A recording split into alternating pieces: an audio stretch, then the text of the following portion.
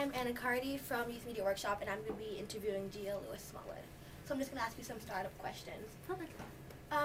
How are you the varsity coach at Parkland?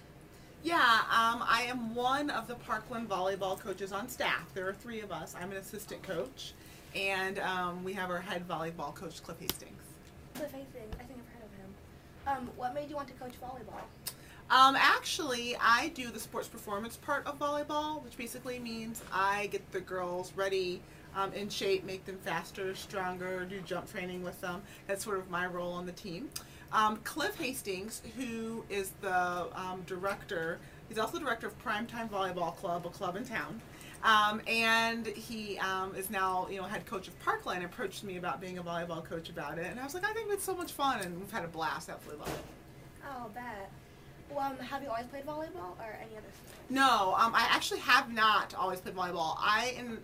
When I was your age, I did basketball and track and field. And then in high school, I did tennis, basketball, and track and field. And then in college, the University of Illinois, I did basketball my freshman year, and my sophomore through 5th year, I was track and field. So what schools did you go to that you played sports in? Yeah, so I went to Booker T. Washington Elementary School. Oh my goodness. Yes, a long time ago. I was a magnet school. It's an excellent school. And then I went to Franklin Middle School, so I know I'm stepping on some territory here being at Jefferson. And then I went to Centennial High School. Okay, so did your race ever affect how you played at the sports? I was very fortunate that when I was playing sports, I feel as though I got treated rather fairly. I was fortunate enough that when I was playing, I was vital to the team, so that my coaches were very fair to me, largely because of my role on the team. And then we also had some other really good teammates, and we just made a really good group. And so I didn't experience the kind of blatant racism that I think some other people in my situation might have experienced. I never experienced that. I was fortunate that we had really close-knit teams. Coaches, we all got along really well. We were a really good team, and my basketball was a really good team. Our track and field was just an excellent team, so I didn't have a whole lot of experience with race. Yeah. So did you ever see any other African Americans getting discriminated because of it? I would say that for the most part, our coaches were pretty fair. Every coach that I've ever had has been somewhat strict. I've never had, and I'm a professional athlete to this day, I'm a discus thrower, and I've never had a coach that, he pretty much, all the rules were harsh, but they were harsh for everybody. So it wasn't like one group of people got easier than ever. No, it was hard for everyone. Yeah, I know what you mean. Yeah, so I feel like from that perspective, they were very fair in that way, but it was also very tough, if that makes sense. So you went to the Olympics? I tried out for the Olympics in 2008. What was it like there? The Olympic trials is really amazing. The United States is interesting because we're one of the few countries that you just have a trial. It doesn't matter what you've done before. If you qualify to be able to try out, you try out. Whoever is the top 3 on that day makes it. So you could have broken the world record before, had a bad meet. If you're not top 3, you don't make it. It's just that day. Yeah. Where most other countries, they look at your overall performance. How have you been this year? What are you ranked in the world this year? Okay, and then they kind of, not the U.S. You could be ranked #1 in the world, and if you have a bad meet or not top 3, you don't go. Wow. Yeah. It's very, very cool. So, what was the ratio of whites to African Americans at the Olympics? Did you see anything? The Olympic trials, it was very interesting. In the world of sprint, I'm a thrower. I throw the discus. So in the world of discus throwing, it's pretty fair across the board. You start to see there's quite a few actually African Americans that throw discus and shot put, and then there's quite a few people who are of white origin. There's not a lot of people who are outside of African American. Does that make sense? Yeah, you don't see as many Asians, at least right. for America, that I've seen. Sprints, they always laugh and say, if you're an African American, or if you're a white person that can make the sprint final, you're doing really well. Yeah. So that's kind of the running joke. It's usually African American. Distance is usually more Caucasian based, yeah. So then sprinting, would you say that was like your main sport throughout your life? Actually, I was a sprinter. I sprinted from the time I was 5 years old. My parents had me in summer track, and then I competed around the country. And then I was a sprinter in high school. And then in high school, my last 6 weeks of high school, my high school coach asked me to try the discus for fun. And the reason why he asked me is because when I was in high school, we had won our sectionals and we had won our conference the entire years I was there. And my senior year, we were in jeopardy of not winning the conference. Like, we had to really get some points. So the discus was a wide open event, and he said, do you want to try it? If you can get like second, we can get 9 points and it can help us win. And I ended up trying, and in 6 weeks I ended up throwing really far. So the University of Illinois came and offered me money to compete for track and field. And I had said, no, I've already committed to playing basketball for University of Illinois. I'm not interested in doing track and field. And so my freshman year I actually did both sports, and I really liked track and field. So my sophomore year through 5th year I just did track. So I'm sure you've had a lot of coaches throughout your life. Yeah. Were any of them ever African American? Very good question. My early coaches that I had early summer track, probably from the time I was 5 until 15, till I hit high school.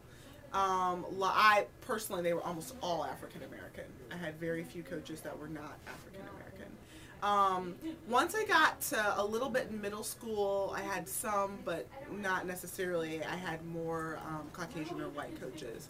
And then I have had more, so actually I've had more white coaches since I've been a professional athlete. So do you ever see a difference between how African American coaches coach and how white coaches? It's very interesting. At the University of Illinois, they have the pleasure of having Tandra Buford Bailey, who is a Olympic champion, Olympic medal holder, world champion. She's fantastic. She is now the head women's coach for women's track and field at the University of Illinois. She's an African American woman, and she's just outstanding. I haven't seen a huge difference between the two, meaning that one group coaches better than the other. There are several coaches who are African American who have had just amazing athletes. Conversely, there are several coaches that are Caucasian who have had amazing athletes. Sure. Yeah, so I haven't seen a real disparity. A lot of it is, regardless of what race you are, if you can get an athlete to perform. Does that if you can figure out how to get an athlete to perform to their maximum capability, to be best in the world, you'll do phenomenal, whether you're white or whether you're black. Does that make sense? Yeah, I'm getting you. Yeah. So if you played sports now, did your parents or your grandparents ever play sports? Is that what they encouraged you? No, my parents grew up in the deep south of Georgia, like deep south. They both were picking cotton by the age of 5, before and after school. They all went to all black schools that had very rural communities, didn't have a lot of really good books, didn't have sports programs. So both of my parents didn't really play sports, but my mom did. They had 1 year of track and field. That was her senior year. So the year that she was graduating high school, they had 1 year of track and field she got to participate in. And my father, they just didn't have the rules. I mean, because they grew up in really little tiny towns in the deep south of Georgia, they didn't really have those opportunities. So for them, they stuck me in sports early. I was doing ballet by the time I was 2, and I was competing on a national stage in track and field by the time I was 5. So how many sports would you say you've done? Oh, that's a very good question. 5 or 6, perhaps. Yeah. Oh wow. Yeah, that's actually that's a very good question. Yeah, that we were. I was the kind of kid that when I was 4. I grew up with a neighbor from across the street who was 3 years older than me. He was a boy. And we used to have running competitions, and I used to beat him. And that's when my parents put me in track. They put, so when I turned, they put me in summer track or whatever, Right. and I was winning. And then that's when they realized I was an athlete. So then they put me in every sport. Like, I was always in sports. I spent all of my time in sports, all the time. Yeah, from the time I was probably about 5 years old. Did you like it? Did you go along with it, or were you doing it because of your parents? For me, I really loved sports. It made sense to me, and I can't see my life without it. Even now, it's difficult to imagine a life where I'm not training all the time or training for something major. But I really, really liked it. I loved competing. I mean, there was something about that whole process that when I was little, I really got. And so I will say this, I felt like it kept me out of a ton of trouble. Like, you know, by the time you go to like a 2 or 3 hour practice after school and your coach has made you run for 2 hours, you don't really feel like doing anything bad besides going home and doing your homework and going to sleep. So I felt like it really gave me a really good sense of purpose. It kept me out of a lot of trouble. I was never one of those kids that was kind of distracted because we always had games or matches. And then in addition to that, in addition to school sports, I was in club sports, and so I was like never home, or the opportunity never presented itself that I could get in trouble. So you've had a lot of teammates. Did the African Americans and the whites get along well? Was it like, did you have little cliques? That is a very good question. I say that because when I was in high school, I feel like our basketball team was a little bit more evenly diverse between black and white. Track team was mostly black. There was a few white people that did distance, and we actually had 2 really good sprinters that were white on my high school track team. We were a really good team. I feel like when I was in high school, everyone got along really well. I was really, really blessed with the class that I was going through, that we all got along. Even my senior class, for the most part, the black and white people hung out. It wasn't really separated. You know, there was interracial dating, a lot of racial dating that went on. It wasn't quite as separated. When I got to college, that's a different story. The African Americans largely hung out with the African Americans. Whites hung out mostly with whites. So there was a definite divide. But when I was in high school, I feel like it was a lot more closer to being a little bit more everyone kind of getting along with each other or relying on each other. You know what I mean? Mm-hmm. And you really didn't see that in college. You kind of stuck. Now, our group, so in college there was a sprint group and they practiced sprints. There was a distance group, they practiced distance, and there was throwers, which was what I was. Discus, shot put, hammer, and weight throw. And our throw group had a lot of black and white mix. We got along really well. We were probably like the only group of diversity that really, and actually the people in that group are my best friends to this day. We're in my wedding, like I talk to them all the time. We got along really well. But I feel like the other groups, no. It was very divided. So now your volleyball girls, do you see the same thing as you did when you were in college? Do they all mingle a lot, or? Our volleyball team, there's not a ton of diversity actually on the team for Parkland volleyball. There's not a ton of diversity by any means. I will say this though, that team gets along really, really, really well. I think there's 2 different aspects when you're dealing with sports on any team. There's, you know, can the team get along even when there's sort of issues that girls kind of face to each other and guys kind of face to each other? Can they kind of move past that and really work hard? And that Parkland volleyball team was awesome. They could totally do that. But there wasn't a lot of diversity on the team either. I will definitely say that. So that's one of the things that we are looking forward to changing in the coming years, is getting more diversity. So in high school, I'm sure you traveled a lot, right? Yeah. In other schools, did you see any discrimination against African Americans? Was it different? Very good question.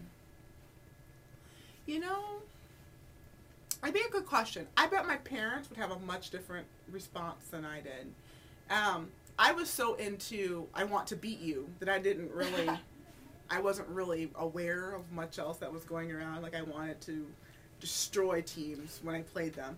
But my parents would probably say yes, that they could definitely tell differences between how black players were treated or white players were treated from other teams and other schools, and they would probably definitely say yes. I can't say that I've ever witnessed that in a way that would jar me out of the competitive, we want to destroy you mode, to be like, oh my gosh, kind of a mode. But I bet that they would definitely say yes. I would definitely say they would say yes. So, like, all in all, I mean, like, the whole school, everybody got along pretty well? Like, the classes that I were in, it's interesting, because even now with the big Facebook thing, right, I'm 31, yeah. So even now with big Facebook, and you're reconnecting with all these people from high school, everybody's friends with everybody. It's interesting. It's interesting how many people that are African American are friends with all the white people they went to high school with. It's not like but we were a very rare class that way. Most classes, no.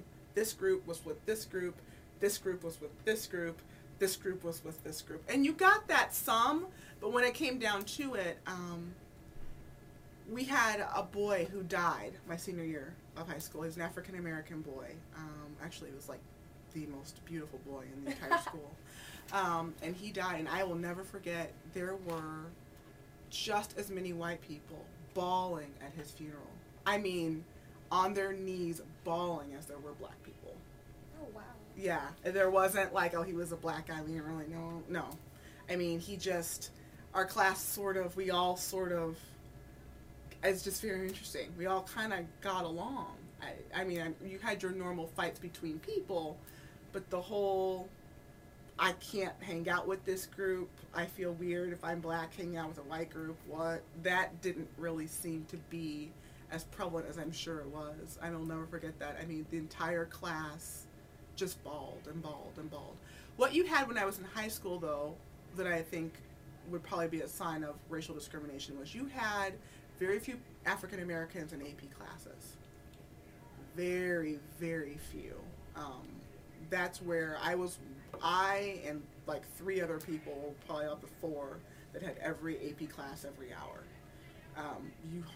You saw very few African Americans in advanced placement classes. That's where I think the real racial issue comes into play, more so than in sports or that kind of thing. I think it's with the academic side of why there's so few African Americans.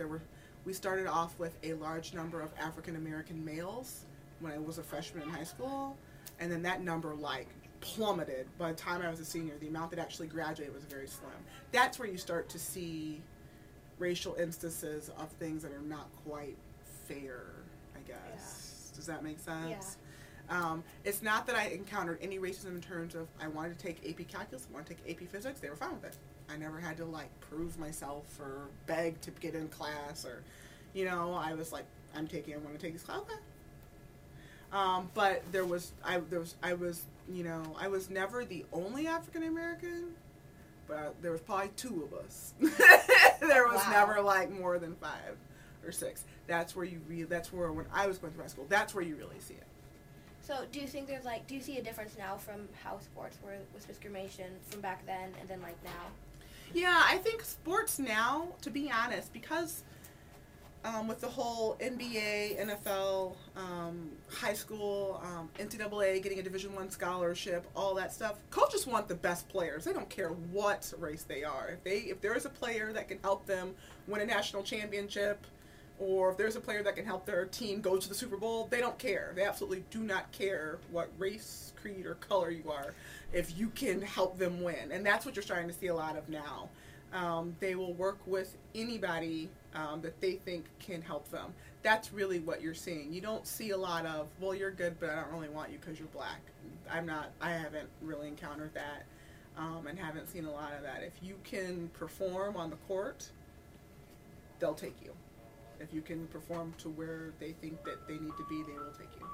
So, as senior year in certain colleges, did you think most people, if they got scholarships, did you see any discrimination whatsoever in different colleges when they took sports scholarships? Say that one for me one more time. In colleges and people have scholarships, did you see any discrimination from different colleges against blacks, whether they took them or not? Not for track and field and not for basketball. Those are the two definite things where you see lots of African Americans that will most likely get scholarships well over somebody that's white. If you're a white athlete, you have to really prove that you're good, especially in track. You have to prove that you can beat African Americans. Otherwise, they're not going to take. You have to go way beyond to show that you are worthy of a scholarship. Usually they don't take you. They usually take mostly African Americans. Other sports are a little bit different. It'd be interesting if I was a tennis player. I'm sure that's a completely different world where you probably see tons of discrimination against. Do you know what I'm saying? Yeah. But the 2 sports that I were in, no, they're predominantly African American to begin with. So you don't see discrimination in who they give scholarships to. They usually give scholarships to the person that runs the fastest time or the person that has the best stats. That's usually how it goes. So if you, and it's, university is interesting because they take kids from all over the world Whoever is the best in the world, that's who they take for track. You could live in Israel, you could live in Africa, you could live in Canada, you could live wherever. Whoever has the best times in the world, that's who they want. Okay, so one last question. Sure. Do you ever feel you have to stand up for anybody that's African American? I mean, like throughout your whole life, have you ever had to do that? I do in terms of, the only time I felt that way was in terms of academics, like I said earlier. The sort of sense that for whatever reason by the time, you know, and I was a little different. Now I think a lot of juniors can take AP, what's called AP classes. Yeah. When I was in high school, there was some classes that were available for juniors to take, but mostly it was their senior year. You took a ton of AP classes.